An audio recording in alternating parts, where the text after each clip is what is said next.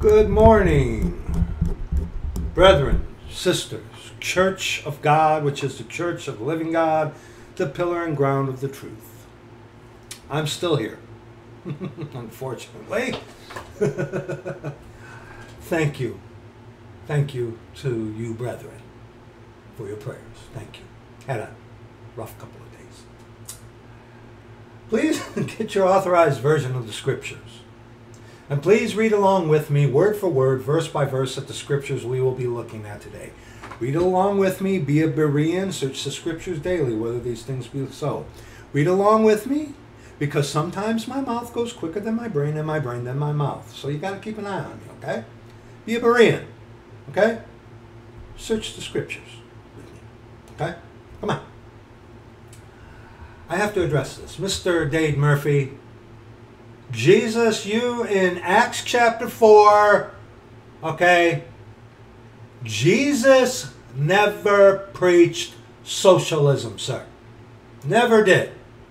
Jesus himself never preached socialism. Okay, Mr. Murphy? You don't know what you're talking about, sir. Here's a question for you, Mr. Murphy, and then we're going to go on because we got more important things to do. Mr. Murphy, where did communism, socialism come from? Karl Marx? No. What book written by a Catholic was the basis for what you call communism? And who and where was the idea of communism, socialism perfected? There will be a link for you, Mr. Murphy, the very first one again. You saw the little rebuke to you, sir. You saw that video. I know you did. You didn't comment. I kind of figured you wouldn't. But again, Mr. Murphy, the very first video in the description box addressing communism, okay, that's for you. All right, check that out. Check that out. You don't know what you're talking about, sir. You have no idea. So, hey, at least you're up front in that vile, grotesque, disgusting. I couldn't even watch it. I mean, I did. I watched a few parts of it. You are vile, sir. You are vile. That mouth of yours. Okay. You know, I don't know what branch of the military you were in. But see, I know a brother who is in the military himself, and he's a saved man. Okay? Mr. Murphy, you're defending Catholicism. And we'll leave it at that because we got more important things to do than to deal with you, sir. God have mercy on your wretched soul, sir. But at least you're upfront about it. At least you admitted what every saint who looks at you knows. You admit it. You said this. Yeah, you want sin. You know, I can deal with an enemy like that. A soldier has the advantage of being able to look his enemy in the eye. Okay? When someone has at least that much in them to be upfront about what they actually are. You're my enemy. But it's like okay, I know where you're standing. I respect that. I respect that even in Mr. Sunken-Eyed from Canada. I respect that. Because, you know, I know where you stand. Not like these infiltrating Jesuit Christians who put on a facade and pretend to be something they're not. Kind of like a King James Bible-believing Calvinist. But anyway. God have mercy on you. I don't think he will. Because when you stand before the Lord Jesus Christ at the great white throne of judgment, and when you're in hell burning for eternity, you're going to be reminded that you were told the truth and you rejected it. So, Mr. Murphy, last thing I'm going to say to you, I hope you enjoy yourself, sir. I hope you have fun. Please continue to attack the God of Christianity, which I'm going to do here today as well. Again, you attack my father, we might have to talk again. I hope not. But go on and attack Christianity all day. And please, enjoy yourself. Because this is the best you're ever going to get, sir. Roll up another one, buddy. Okay? Now, Zechariah, that had to address that. They had to address that. Okay? Guy doesn't know what he's talking about. Educated man. Anyway, Zechariah chapter 9. Today is Palm Sunday. This, now, Catholicism tells you that this is, what is it called? Holy Week. Okay, and Palm Sunday is reference onto the king's entrance into Jerusalem. Okay? Zechariah chapter 9, verse 9. Just one verse. Just one verse. Rejoice greatly, O daughter of Zion. Shout, O daughter of Jerusalem. Behold, thy king cometh unto thee. He is just and having salvation, lowly, riding upon an ass, donkey, okay? And upon a colt, the foal of an ass, okay? All right? Are you with me on that? All right, now go to Amos chapter 9. Amos chapter 9. Amos chapter 9.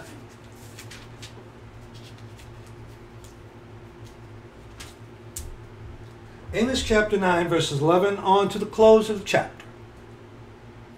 In that day will I raise up the tabernacle of David that is fallen, and close up the breaches thereof. And I will raise up his ruins, and I will build it as in the days of old. In one of the videos that will be in the description box, Jesus didn't know the day or the hour. We addressed the Son of Man, Son of God, Son of David thing of Jesus. You don't need to be confused about that. Check out that video, okay? That video was done refuting some weird nitwit twit Eric Lionheart. Okay, so just so you know. Verse 12, that they may possess the remnant of Edom and of all the heathen, which are called by my name, saith the Lord that doeth this. Behold, the days come, saith the Lord, that the plowman shall overtake the reaper, and the treader of grapes him that soweth seed. And the mountain shall drop sweet wine, and the hills shall melt. During the kingdom of heaven, it's going to be farming. It's going to be an agrarian, not aquarian, agrarian society, a farming society. Okay? It's going to be farming. Yes, brother? Oh, by the way, rabbit trail. Brethren, please keep your prayers and keep in your prayers our dear beloved brother Jeff Jones. He's given me permission long ago to give his name out publicly.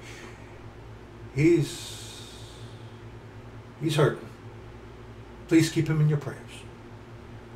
But anyway, during the kingdom of heaven, it's going to be farming. Okay? It's going to be farming. Let's continue. Behold, the days come, verse 13 again, saith the Lord, that the plowman shall overtake the reaper, and the treader of grapes him that soweth seed. And the mountains shall drop sweet wine, and the hills shall melt. And I will bring again the captivity of my people Israel, and they shall build the waste cities and inhabit them. And they shall plant vineyards and drink the wine thereof. They shall also make gardens and eat the fruit of them. And I will plant them upon their land, and they shall no more be pulled up out of their land, which I have given them, saith the Lord thy God. Okay? Now go back to Zechariah chapter 14, verses 16 on to verse 21. And it shall come to pass that everyone that is left of all the nations which came against Jerusalem shall even go up from year to year to worship the King, the Lord Jesus Christ, the Lord of hosts, and to keep the feast of tabernacles. Now see, the debt for sin has already been paid, but during the kingdom of heaven, there is going to be a form of the law there, because the king is going to be on the throne. Hey, you Christians and you King James Bible believing Christians, okay? You do realize that the kingdom of heaven that we're all looking forward to, especially you Christians, okay? You do realize that it's going to be a monarchy. You do realize that it's going to be a dictatorship. Do you really think, and some of you, especially you King James Bible believing Christians, some of you think that it's going to be a perfected version of the Masonic system that's here in America? I think some of you ought to be like Mr. Dave Murphy and roll you up another one. Okay? This Masonic system that we have here in America, which has long been overtaken by the Jesuit order, is a system of man. Okay? We are going to be serving and being ruled by a king. Lord of Lords, King of Kings. Okay? All right? You guys realize that, right? You realize it's not going to be a perfected version of this. Certainly isn't going to be communism. Certainly isn't going to be socialism, which are all forms of Catholicism and Jesuitism. And this thing that we got here in America is Masonic. Okay? The majority of the founding fathers were Masons. Argue all day and all night. Okay? America's, the Constitution, that's a Masonic document. And I will argue with any of you, especially you King James Bible believing Christians, that want to deny that. Hey, you wouldn't happen to be a Mason yourself, would you? I wonder. If the shoe fits, huh? Let's continue. Now, see, another thing about the kingdom of heaven, it's all works. Okay? We have this dispensation, the time of Jacob's trouble, and then the kingdom of heaven, which comes in at his second coming. Okay? Let's continue here in Zechariah chapter 14. Let's read 16 again. And it shall come to pass that everyone that is left of all the nations which came against Jerusalem shall even go up from year to year to worship the King, the Lord of hosts, and to keep the Feast of Tabernacles. And it shall be that whoso will not come up of all the families of the earth unto Jerusalem to worship the King, our Lord Jesus Christ, the Lord of hosts, even upon them shall be no rain. Works. It's all works. Because you're going to be able to see the King on the throne during the kingdom of heaven. You got these fake gracer idiots who tell you it's by grace through faith during the kingdom of heaven. Lord Jesus Christ, God our Father, rebuke you guys. It's like, come on, dude. It's like the stupidity of the Garden of Eden telling people that it was by grace through faith in the Garden of Eden. Okay? It's like, come on, guys. I mean, granted, Christians don't know the scriptures, and that's your focal point. But come on. Come on. Anyone with that? You know what? I bet you if Mr. Dave Murphy were to even look into that even he could figure that one out. Anyway, let's continue.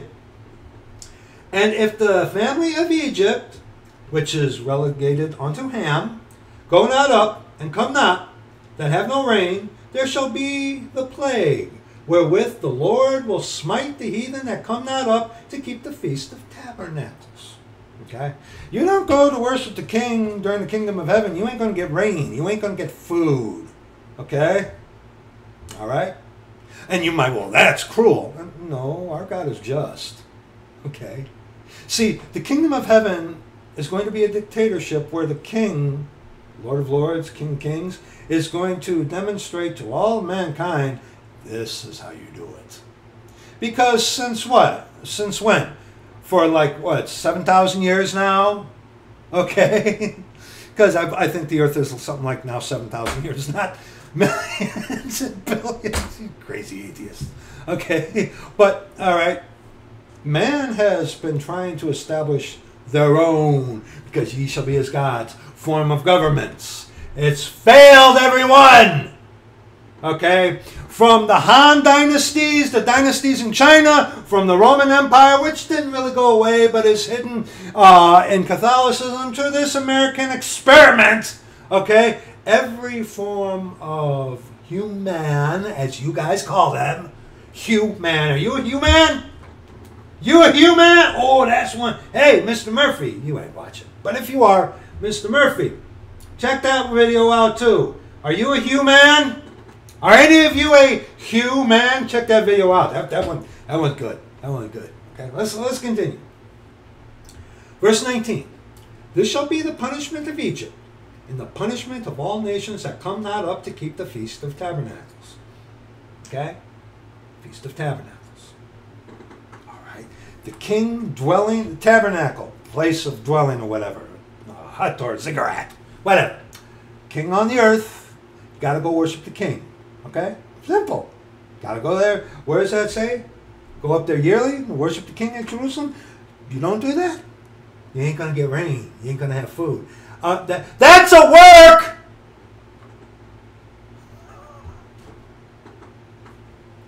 You stupid fake gracers, man.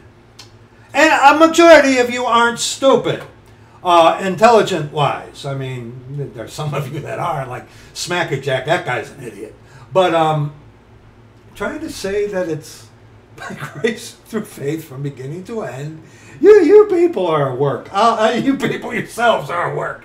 Okay, you really are. You really are. Your argument of that is... Anyway. In that day shall there be upon the bells of the horses holiness unto the Lord, and the pots in the Lord's house shall be like the bowls before the altar.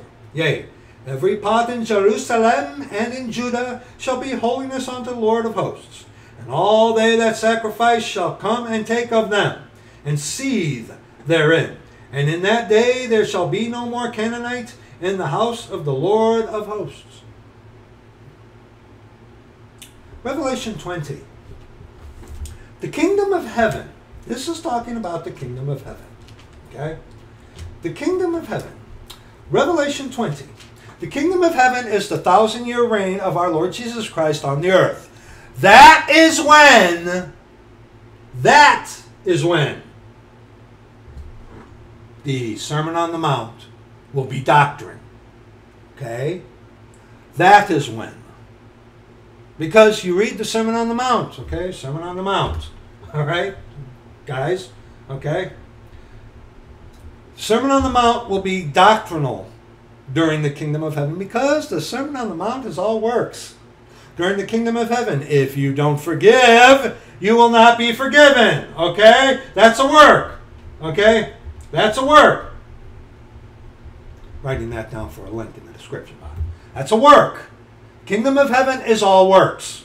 Okay? All right? That's easy to prove. But see, you Christians are ignorant of Scripture. That's why these guys are able to get away with this nonsense. But Revelation 20, verses 1 to verse 6. And by the way, you guys talk about Gog and Magog often, or like these Pentecostal charismatic nitwit twits, okay? Like Gog and Magog.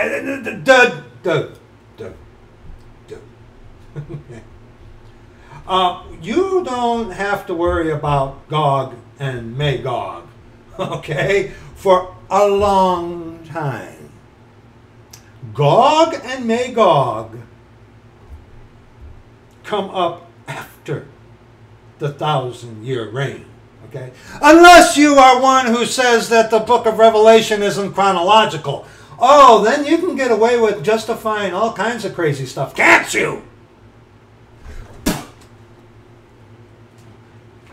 The more I'm informed of a certain individual, the less respect I have for him. Anyway. And I saw an angel come down from heaven, having the key of the bottomless pit and a great chain in his hand. And he laid hold on the dragon, that old serpent, which is the devil and Satan, and bound him 1,000 years, and cast him into the bottomless pit, and shut him up, and set a seal upon him, that he should deceive the nations no more, till the 1,000 years should be fulfilled. And after that he must be loosed a little season. And I saw thrones, and they sat upon them, and judgment was given unto them. And I saw the souls of them that were beheaded for the witness of Jesus, and for the word of God, and which had not worshipped the beast, neither his image, neither had received his mark upon their foreheads or in their hands. And they lived and reigned with Christ, and they lived and reigned with Christ 1,000 years. But the rest of the dead lived not again until the 1,000 years were finished. This is the first resurrection. Blessed and holy is he that hath part in the first resurrection. On such the second death, when death, hell, and sin are totally obliterated, okay? On such the second death hath no power, but they shall be priests of God and of Christ, and shall reign with him 1,000 years. Okay? Satan will be bound for 1,000 years. But see, you have to remember the lasting consequence of sin will still be in mankind. Sin will still be there, present in the kingdom of heaven. You read the Sermon on the Mount, which so many of you red-word Christians do. Okay? Sermon on the Mount will be doctrine for the kingdom of heaven for this period of time, this 1,000 years. Does not the kingdom of heaven point out that there is still sin? The Sermon on the Mount, that there is still sin there? Yes, there is still sin there. Why? Because if you were to continue reading Revelation chapter 20, then the great white throne, Satan is finally cast into the lake of fire, along with death, hell, and sin. Sin will be gone. Hence, the final dispensation, eternity with no sin. No sin will be there. No more sin after the great white throne of judgment. Okay? After the great white throne of judgment, there ain't no more sin. But see, while Satan is bound for 1,000 years, there is still going to be sin on the earth. Let me point this out to you. Go to 2 Chronicles 33. 2 Chronicles 33. Okay? 2 Chronicles 33. I want to show you this by means of an example of what is being addressed here.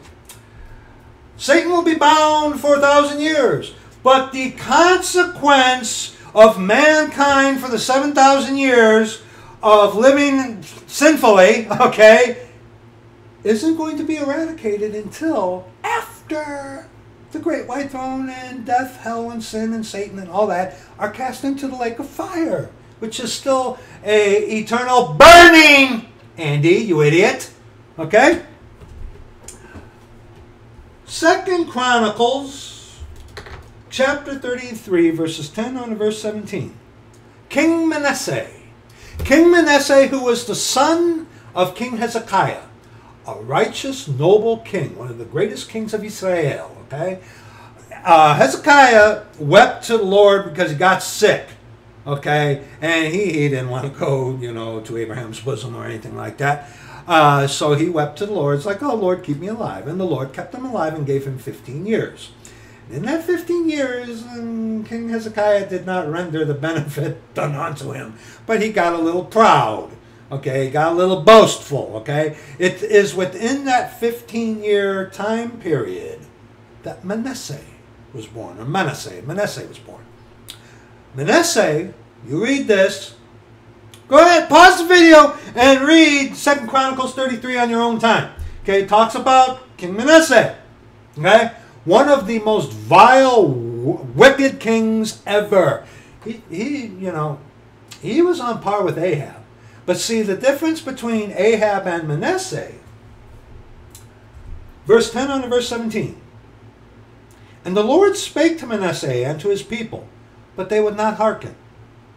Wherefore the Lord brought upon them the captains of the host of the king of Assyria, which took Manasseh among thorns and bound him with fetters and carried him to Babylon.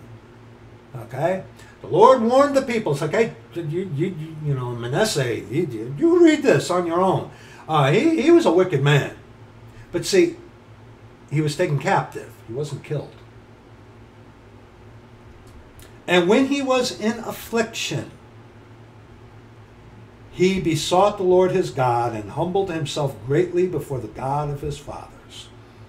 Now, in the Apocrypha, you have the prayer of Manasseh, which, when you read it for what it is, it's not. The Apocrypha is not inspired scripture.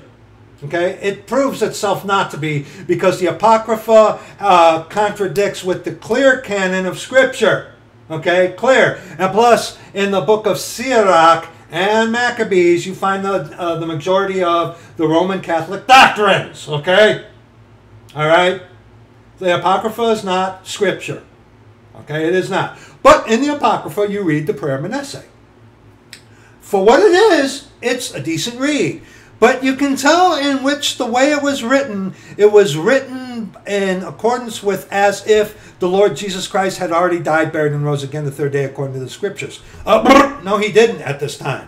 Got to rightly divide the word of truth. That's why you reject the prayer. You read the prayer of Manasseh.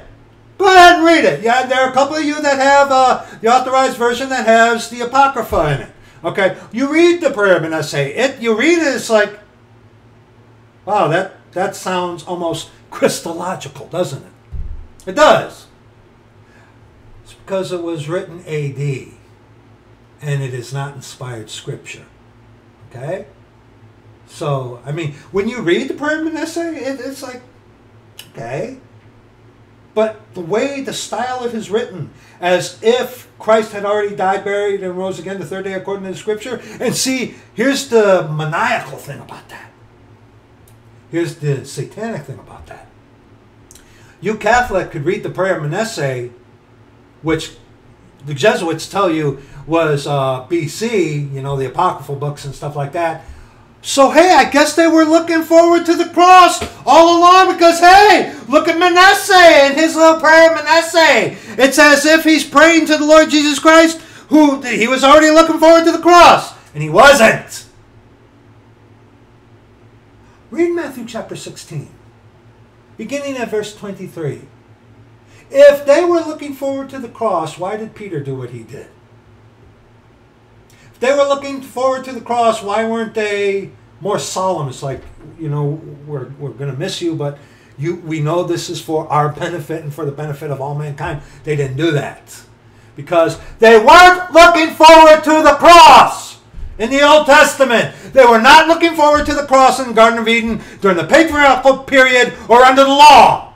There were types of it, yes, in the Exodus and with Noah, and yes, but they were not looking forward to the cross. That's a heresy. Okay? Read Ephesians chapter 3, verses 1 on to verse 6. Okay? Anyway, let's continue. But Manasseh, one of the worst, vilest kings ever. And when he was, verse 12, and when he was in affliction, he besought the Lord his God, and humbled himself greatly before the God of his fathers, and prayed unto him, and he was entreated of him, and heard his supplication, and brought him again to Jerusalem, into his kingdom. Then Manasseh knew that the Lord, he was God. Okay, and remember, this was under the law. When Old Testament saints died, they did not go to heaven. They went to Abraham's bosom. Okay, because the way to heaven wasn't open yet, because the death, burial, and resurrection and the blood shed on the cross was not there yet. Okay? King Manasseh, I, without doubt, believe is in heaven. Absolutely. Now let's continue to read. Manasseh had a change. He was a new man. He wasn't a new creature because the Holy Ghost wasn't a permanent resident in believers back then. Okay? Besides, Jesus Christ hadn't died, buried, and rose again the third day according to the Scriptures. Okay? But Manasseh was right with God. He was right with God. Now after this, he built a wall without the city of David, on the west side of Gihon, in the valley, even to the entering in at the fish gate, and compassed about Ophel, and raised it up a very great height, and put captains of war in all the defense cities of Judah. And they took away the strange gods and the idols out of the house of the Lord, and all the altars that he had built in the mount of the house of the Lord and in Jerusalem, and cast them out of the city. He repented greatly. He's like, wow, okay, I was wrong. And he had a change. Yes. Okay, he repented. He put away all this stuff because why? Then Manasseh knew that the Lord, he was God. Different dispensation. Eternal security was not there. The Lord himself dwelling permanently in a believer was not there. The death, burial, and resurrection and the bloodshed of the cross was not there yet. Okay?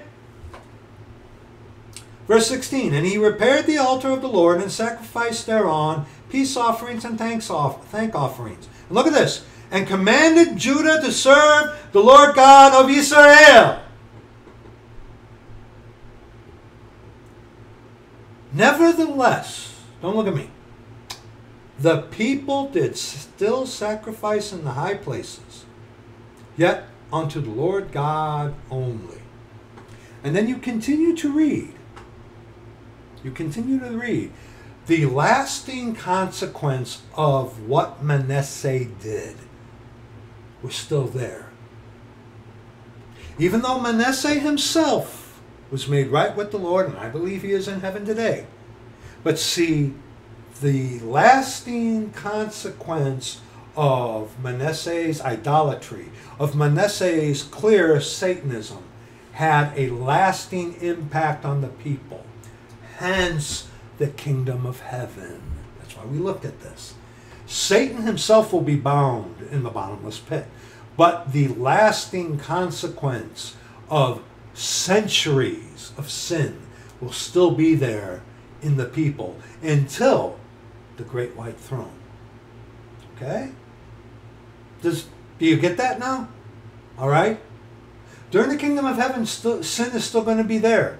It isn't until sin is vanquished at the great white throne of judgment when sin finally is totally obliterated.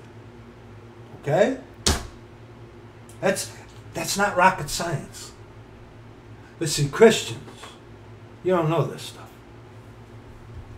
Now, Matthew chapter 16. Today they call this day Palm Sunday. Palm Sunday. Why I call it that? Matthew chapter 16. Matthew chapter 16. Oh, what a coincidence. What a co-winky dink. 21 unto the close. Okay? From that time forth began Jesus to shew unto his disciples how that he must go unto Jerusalem and suffer many things of the elders and chief priests and scribes, and be killed, and be raised again the third day. Then Peter took him and began to rebuke him, saying, Behold, be it far from thee, Lord, this shall not be unto thee. But he was looking forward to the cross. But he turned and said unto Peter, as a similar thing happens in Ezekiel chapter 28, which we addressed in the last video, talking about that satanic atheist guy. I hope you drop it. You're not watching, but I hope you drop that. That is such a stupid statement. Anyway, but he turned and said unto Peter, Get thee behind me, Satan. Thou art an offense unto me, for thou savorest not the things that be of God, but those that be of men. Then said Jesus unto his disciples, If any man will come after me, let him deny himself and take up his cross and follow me. For whosoever will save his life shall lose it, and whosoever will lose his life for my sake shall find it. For what is a man profited if he shall gain the whole world and lose his own soul? For what shall a man give in exchange for his soul? For the Son of Man shall come in the glory of his Father with his angels, that's us, second coming, and then shall reward every man according to his works. Verse 28. Verily I say unto you, there be some standing here which shall not taste of death till they see the Son of Man coming in his kingdom. Now, Son of Man, Son of God, Son of David, like I said, we address in the video, Jesus didn't know the day or the hour. Okay, so check that out if you have questions. It's this verse that's some really creative heresy has come up. For example, those of you might remember Highlander, okay, that there are mortals living among us, or that there are vampires, that they will not taste of death till they see the Son of Man coming into his kingdom. that these guys are. Oh, what was that movie? The Seventh Sign even touched on that. That this one guy who was alive from Rome was alive, immortal, because he was alive until he saw Son of Man coming into his kingdom. The second. No, no, no, no, no, no. No, that's not what that's talking about. Okay? Son of Man coming into his kingdom. Luke chapter 19. Luke chapter 19. Luke chapter 19. We want verses 29 on to verse 40. Can you handle this? And it came to pass, Luke 19, verses 29 on to verse 40. Okay?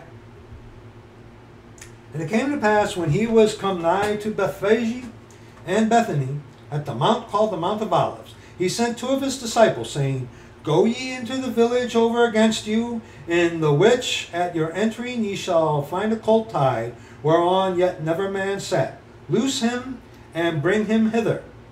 And if any man ask you, Why do ye loose him? Thus shall ye say unto him, Because the Lord hath need of him. And they that were sent went their way, and found even as he had said unto them. And as they were loosing the colt, the owners thereof said unto them, Why loose ye the colt? And they said, The Lord hath need of him. No, the Lord hath need of him. That's why we addressed Zechariah chapter 9, verse 9. Okay? And they brought him to Jesus, and they cast their garments upon the colt, and they set Jesus thereon. And as he went, they spread their clothes in the way.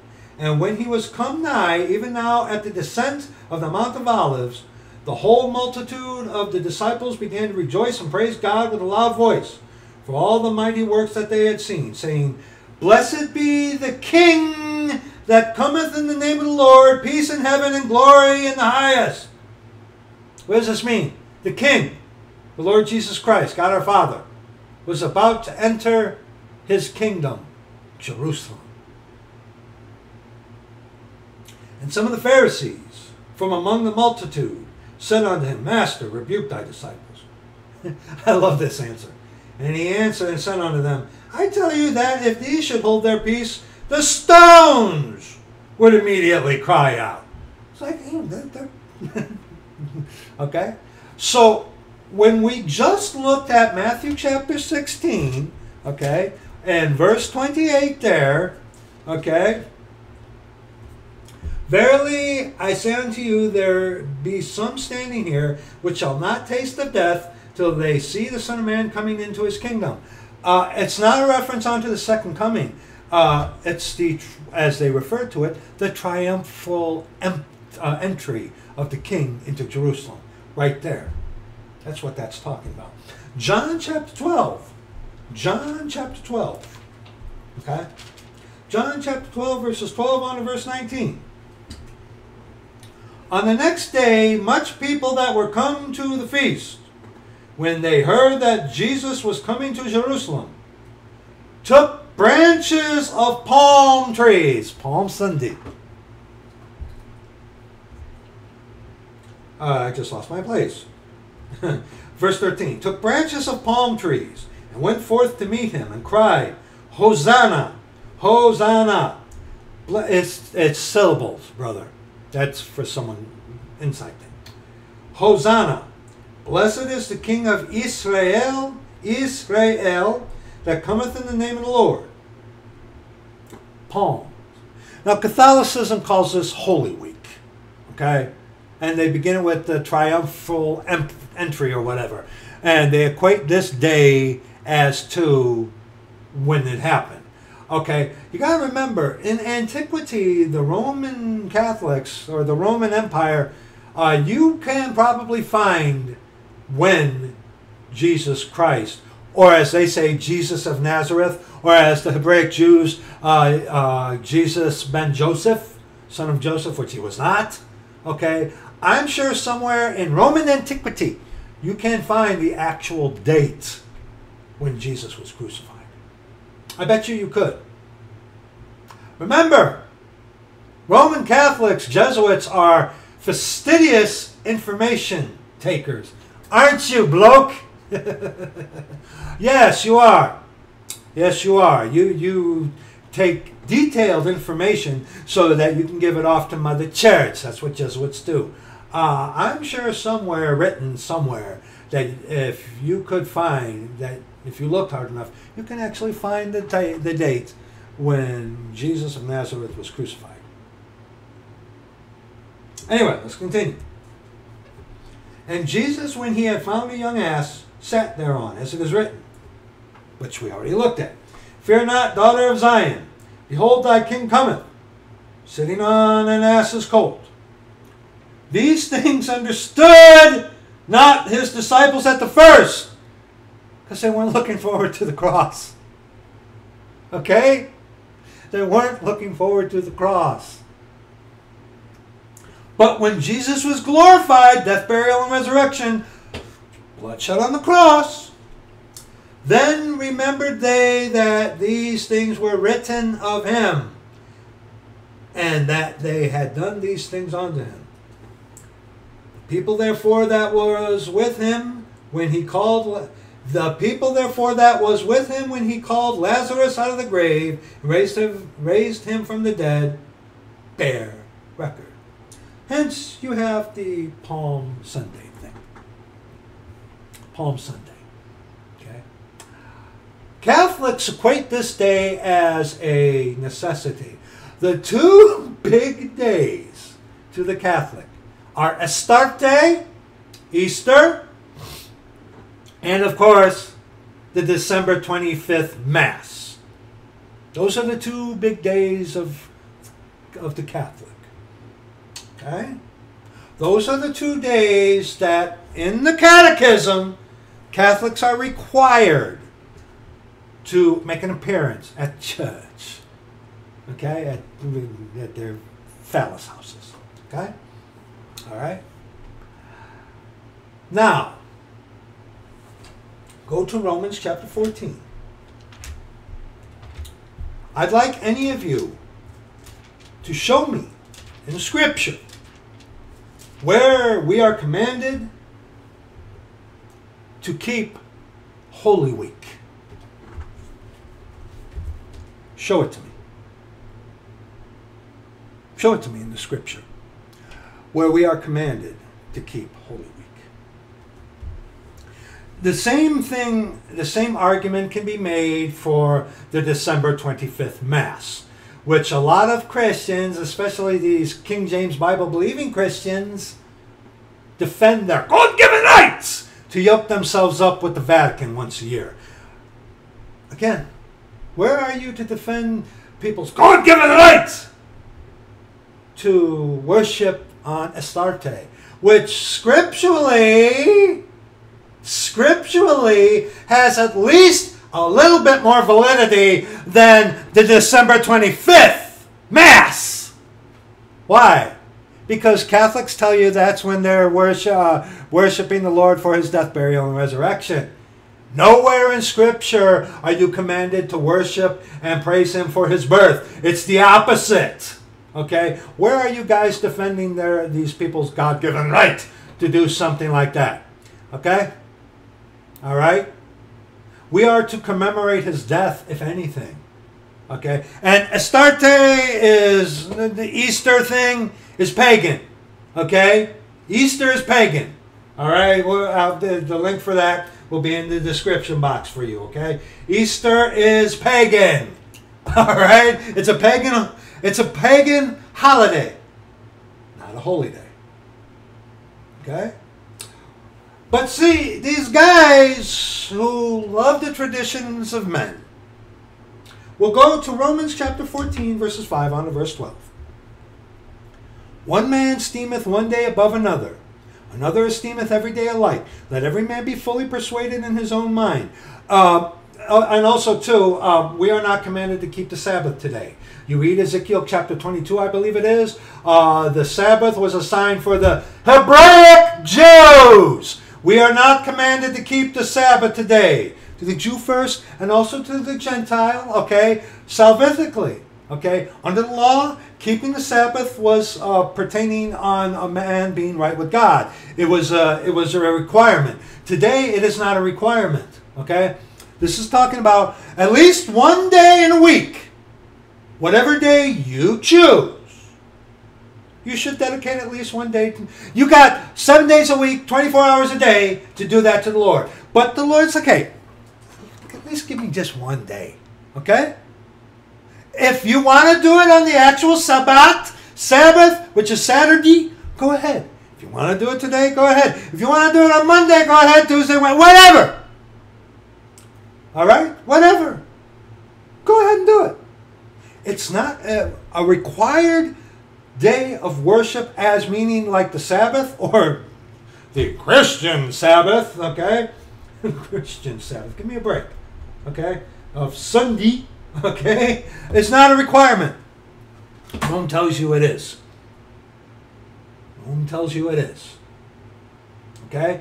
And see, these guys who want to defend their worship of pagan practices will come to this to justify it. When actually it's talking about a day. Well, I decide to. Why? Huh? Why do you hide behind the all things are lawful for you, and that's undisputable? But why do you hide behind that in order to justify paganism? Why?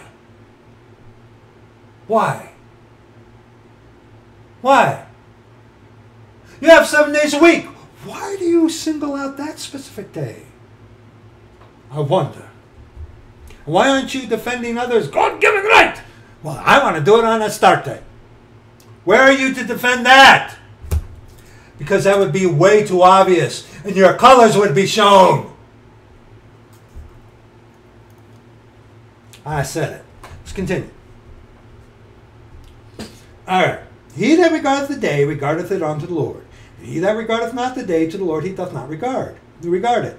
He that eateth, eateth to the Lord. He that giveth God thanks, for he giveth God thanks. And he that eateth not to the Lord, he eateth not and giveth God thanks. For none of us liveth to himself, and no man dieth to himself. For whether we live unto the Lord. And whether we die unto the Lord. Whether we live therefore or die, we are the Lord's. For to this end Christ both died and rose and revived, that he might be Lord both of the dead and living. But why dost thou judge thy brother? Or why dost thou set at naught thy brother? For we shall all stand before the judgment seat of Christ. Saints are going to stand before the judgment seat of Christ. Now see, these guys will come to this, it's like, you're judging me for worshiping on the December 25th Mass. That's pagan. That's blasphemy. You guys equate that to a holy day. The Lord rebuke you. No, that's a tradition of man. Okay? That's a tradition of man. That's not what this is addressing. In context, too, you got to remember, it's more geared toward the Judaizer who's coming along to the Gentile believers, saints, and telling them, hey, you really should worship on the Sabbath, which was a sign for the Jews, which is not a requirement to the Jew first and also to the Greek, who is a Gentile today. Okay? The things you people will do to justify paganism is astounding to me. And the fact that you don't... Again, I got to bring this up. At least Mr. Murphy's up front. I would back off of this immediately if one of you so-called leaders would at least come out and say, yes, okay, you happy? It's a tradition of man. It's not verified in Scripture. I'm going to do it anyway because all things are lawful unto me. I would back off and be like, okay, at least you admit it. Why is it an enemy of our Lord Jesus Christ has more stones to admit something like that than some of you Christians do? Huh? Answer me that. Huh, fledgling? Answer me that. And give me this. Christian. But why dost thou judge thy brother? Or why dost thou set at naught thy brother? For we shall all stand before the judgment seat of Christ. Saved people stand at the judgment seat of Christ. Everyone else at the great white throne of judgment. Okay? For it is written, as I live, said the Lord, every knee. Now see, judgment seat of Christ is for us saints, saved people. Now he's shifting to a general thing. Okay? Every one of you is going to give an account to yourself, of yourself to the Lord Jesus Christ. Saved people at the judgment seat of Christ for rewards, because we're once saved, always saved. We're going to go to heaven no matter what. Other than that, you're going to give an account of yourself at the great white throne. Okay? You're not going to get away from this. Mr. Murphy, you might not. You say you don't believe in sin. That's your problem, dude. You're going to give an account to the one that you despise. And the look on your face, I don't want to even imagine it. Anyway. For it is written, now he's speaking in generalities here. For it is written, as I live, saith the Lord, every knee shall bow to me, and every tongue shall confess to God. So then every one of us, all, shall give account of himself to God. Let us not therefore judge one another any more, but judge us rather, that no man put a stumbling block or an occasion to fall in his brother's way. And now, see, he's reverting back to the dietary thing of like guys like Mark the Messenger who come along. It's like, you got to keep the commandment and don't eat pork. Okay? See, the arguments that Paul is refuting are those that are based upon Judaism, a false form of Judaism. Okay? All right? Not this man-made kind of stuff of trying to weave in the December 25th worship or even the Astarte worship. Okay? Has nothing to do with that. I know and am persuaded by the Lord Jesus that there is nothing unclean of itself, but him that esteemeth anything to be unclean, to him it is unclean. Look, if you don't want to eat pork nowadays, go ahead. Go ahead. You want to try to keep kosher? Knock yourself right out. Go ahead. Okay? Go ahead. Don't you dare come around telling me that it's a requirement salvifically, which Rome does. Okay? All right? Don't you dare come around telling me and equating two of Satan's biggest days as holy days. The Lord rebuke you. Okay? The Lord rebuke you. All right? We are to remember the Lord's death. Yes, we are. Yes, we are. Okay? But this Easter thing that will be celebrated next Sunday in all the phallus houses, like I told you, you Christians and you people who are left behind, I bet you, and I'm not a bet man, that the December 25th holy day, as you call it, it's not a holy day, holiday. Yeah. See, that's the disturbing thing about it. You guys are equating something that comes from Rome and want to make it a holy day. Blasphemy. The Lord rebuke you. Verse 15. But if thy brother be grieved by thy meat, now walkest thou not charitably self-sacrifice. Destroy not him with thy meat for whom Christ died. Okay? Now, go to Acts chapter 15. Okay? Acts chapter 15. Acts chapter 15. Verse 1. This, when these guys go to the verses in Romans 14 and Colossians 2, which we're going to go to, okay, to defend their, all things, and yes, all things. See, you guys are really getting disgusting about that because you're hiding behind that. And there is no, that cannot be refuted. But see, you're hiding behind truth in order to justify sin. Yes. You're equating December 25th as a holy day. You're going to equate March 31st as a holy day. We are to commemorate and to remember his death, burial, and resurrection. Absolutely. We are to remember it, but we are not to make an idol out of it like Roman Catholicism does and like so many Christians have. Okay? You have 7 days a week, 24 hours a day to live the resurrected life. Why are you focusing on that day particularly? Why? Why? You got 7 days a week.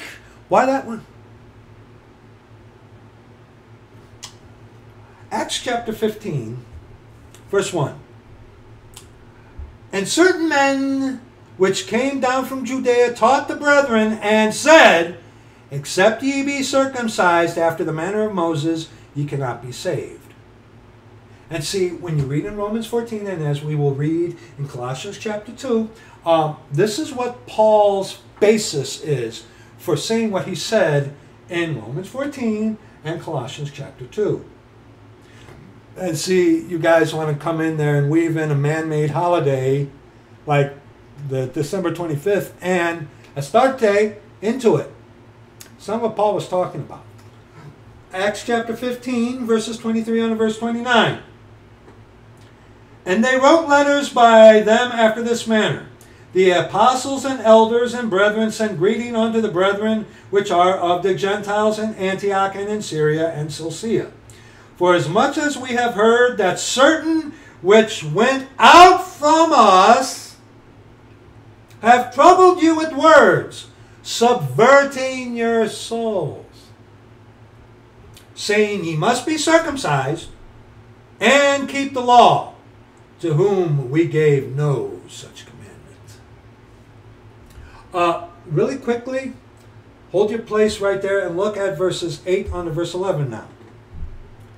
And God, which knoweth the hearts, bear them witness, giving them the Holy Ghost, even as he did unto us, and put no difference between us and them, purifying their hearts by faith. And as we continue here to read, especially here when we pick up in verse 25, this is where this heresy of one gospel to the Hebraic Jew and another gospel to the Gentile comes in. Okay, even our beloved brother James fell for that. Well, it's like you Gentiles just got, but we Hebraic Jews. No. Even James, and not the son of Zebedee. Okay, I'll work on that. Okay, not the son of Zebedee or Zebedee. Okay, that's a 3-syllable thing. Not even, he's not talking about that James. Okay, James here. Okay, who wrote the Epistle of James, which was for the 12 tribes. Okay. There isn't a gospel to the Hebraic Jew and one to the Gentile. There's one body. There isn't a body of the Hebraic Jews and one of us Gentiles. There's one body and one gospel, which after this they were all preaching. Okay? Verse 10. Now therefore, why tempt ye God to put a yoke upon the neck of the disciples, which neither our fathers nor we were able to bear? But we believe that through the grace of the Lord Jesus Christ, we shall be saved even as they. Now go back to verse 25. It seemed good unto us, being assembled with one accord, to send chosen men unto you, with our beloved Barnabas and Paul, men that have hazarded their lives for the name of our Lord Jesus Christ. And what are we reading to verse 29? Yes. We have sent therefore Judas and Silas, who shall also tell you the same things by mouth. For it seemed good to the Holy Ghost, and the Lord is that Spirit, and to us to lay upon you no greater burden than these necessary things, that ye abstain from meats offered to idols, and from blood, and from things strangled, and from fornication, from which if ye keep yourselves, ye shall do well, fare ye well. Hey, Catholic, you know, during the patriarchal period, under the law, and in this dispensation, we are prohibited from having blood, eating blood. And your Jesuit priest with his little cookie and a glass of wine does his abracadabra, hocus pocus, the Jesuit priest, and turns it into the flesh of Jesus and the blood of Jesus. You're cannibals. Okay? All right? So, in Acts 15, you got verse 1 and verse 24, which point out is very significant when coming to understand when you go to Romans 14 and Colossians chapter 2, verses 16 and 17. Okay? Verses 16 and 17. This is a go-to place for these guys who want to defend their God-given right to be a Catholic for a day. Well, it's not. Then why are you doing it on that day? Shut up. Shut up. At least, okay, yeah, all things are lawful for you, yes. That's undisputed. But at least, come on, guys. Get, lower your pride. And at least, y'all be ashamed of yourselves when a satanic atheist has enough nerve, enough stones to at least say up front what he is. You ought to be ashamed of yourselves. When a satanic atheist can at least say, hey, yeah, I want sin. I don't want your God. Okay? At least somebody like that. There's some guy from Canada, a sunken-eyed man, these guys at least say up front what they are. They don't hide it. Like I said, I would back off on this immediately if some of these so-called leaders would at least say, yeah, you're right. Yeah, it's pagan. It's a tradition of man. We've always done it, and you know what? I'm going to do it because all things are lawful for me. Fine. You at least admit it. You at least admit that it's pagan and it came from Rome. Fine. Fine. Okay. But see, if you did that,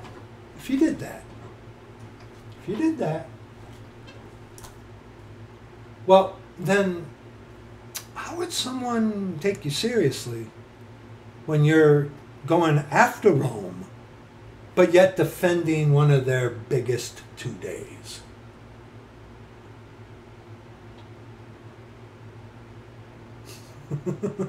It's not funny. It's sad. But now we just read that in Acts. Okay? And the feast of the Lord, the holy days of the Lord, are given to you in Scripture. The only one that these guys can point to that came of man was Purim. But see, here's the thing. Purim is mentioned in Scripture. Easter is mentioned. Yes, it is. But when you look at Easter, which is not Passover, okay? Check out the 2-part video on Easter Lenten eggs, which will be in the description box again. Okay? Purim's in Scripture. Easter is pagan holiday. Holiday. Yeah, not a holy day. Check this out. Colossians chapter 2, verses 16 and 17. Let no man therefore you judge you in meat, or in drink, or in respect of a holy day. Not holiday. Holy day. Holy day. A day set apart. The one who set apart the holy days was the Lord. And notice that he says in meat or in drink. See, he's making a reference onto the Judaizers who were coming along deceiving people that they had to be circumcised and keep the law of Moses. Okay? You guys try really hard to weave that in there to defend your like I said, you want to defend it scripturally, yes, you can go to 1 Corinthians. You can. But at least admit, please. And I'll shut up. If some of these leaders who are so adamant and cause division over this, you are the guys who caused division, I would shut up and leave it alone and would never, ever say another word about it if some of these guys would at least admit it. Okay? I would. I'd give you my word I would. I'd give you my word. If they were to say, you're right, It's not verified by Scripture. Okay, it came from Rome. It's pagan. It's an affront to God. But you know what? I'm going to do it anyway because all things are lawful for me. Okay? Okay. I would back off. But see, I got a pride problem. But see, these guys who got an image to keep up, and with certain cult followers, well, if they did that, that would just, if they admitted the obvious, that would paint a different light on people, on themselves, wouldn't it? Let no man therefore judge you in meat or in drink, kosherness, or in respect of an holy day. Why aren't you keeping the Sabbath? And look at this. Or of the new moon, or of the Sabbath days. If you want to be saved, you got to have Pesach. You got to observe Yom Kippur. That's what he's talking about. That's what he's making a reference onto. Not giving credence to December 25th. Or even March 31st. Which the death, burial, and resurrection has more validity than the worship of his birth. Okay? Anyway. Which are a shadow of the things to come, but the body is of Christ. Okay? We have 7 days a week, 24 hours a day, to remember and to commemorate the Lord Jesus Christ and his death. All right? You don't have to go to a church building. You don't have to relegate it to a specific day that is linked with paganism, Astarte. Why do you do that? Tradition! Tradition, man! We've always done it. And you guys who want to defend it, here's your scriptural argument which cannot be refuted. My point is, admit it. Just admit it. Just admit it. Just for once, get off your high horse and admit it. Okay? You will not find me anywhere in Scripture where you are commanded to remember his birth. You will find in Scripture that you are to remember his death. Now, does that give credence for this Astarte Easter? No, it does not. But if there was something that we are to remember, and see, why are you relegating it to a specific day when you can do that every single day? Tradition, man! Tradition, man! 1 Corinthians 6, verses 12 and 13. All things are lawful unto me, but all things are not expedient. All things are lawful for me, but I will not be brought under the power of any. Meats for the belly, who mind earthly things, whose God is their belly. Yeah. Meats for the belly, and the belly for meats. But God shall destroy it, both it and them. Now the body is not for fornication, but for the Lord, and the Lord for the body. And of course, 1 Corinthians chapter 10, verse 23, and then we'll be done. Okay? Unless you're a perfect creature from England, most people are hypocrites in one way or another. That's unless you're a Blackpoolian English noble creature who never has any hypocrisy. Most other normal men have moments of hypocrisy. Okay?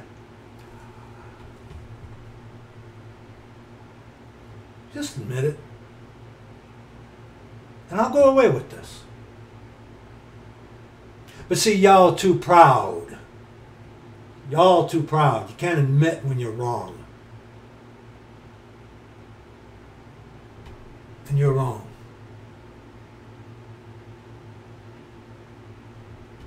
I don't say that. The scriptures say that. But 1 Corinthians 10, verse 23, I can just hear that annoying little fledgling. I'm sick and tired. Ah, yeah, kid. You know, I'm glad you and I don't live close to each other. Anyways, I'm sorry. I'm sorry. Don't want to do that. All things are lawful for me, but all things are not expedient. All things are lawful for me, but all things edify not. Look, if you want to observe the Roman Catholic holiday, in Scripture, you know, the laying down of the palms, Palm Sunday, you're not commanded to do any of this. You're not commanded to keep this holy week or whatever, and to be Lent and all this stupid. No. If you want to, all things are lawful for you. Okay? But see, Rome tells you it's a requirement, which is leading up to one of its 2 days. And that man of sin, the son of perdition, is during the time of Jacob's trouble, are going to make Astarte and the Mass of the 25th of December very important days.